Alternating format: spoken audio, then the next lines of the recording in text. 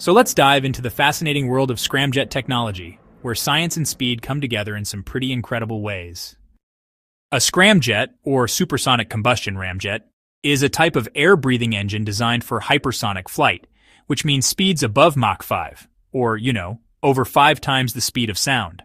Unlike conventional jet engines like turbojets or turbofans, scramjets have no moving parts, such as compressors or turbines. Instead, they rely on high-speed airflow to compress incoming air naturally through the shape of their inlet.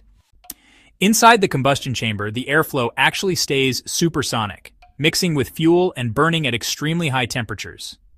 This process requires igniting and stabilizing a flame within airflow that exceeds about 1.5 kilometers per second. So basically, it's like trying to keep a candle lit in a hurricane. Scramjets eliminate the need to carry on-board oxidizer since they draw oxygen directly from the air.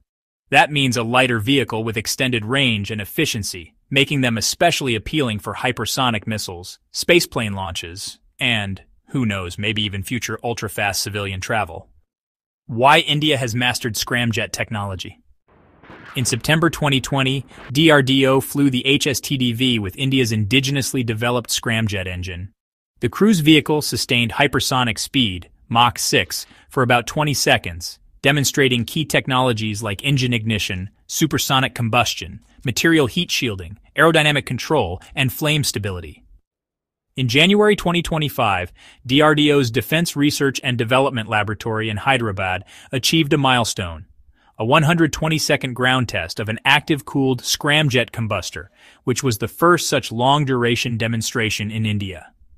Later, in April 2025, they extended this with a remarkable 1,000-second, or over 16 minutes, ground run. Validating stable supersonic combustion under prolonged extreme heat conditions above 1,800 degrees Celsius.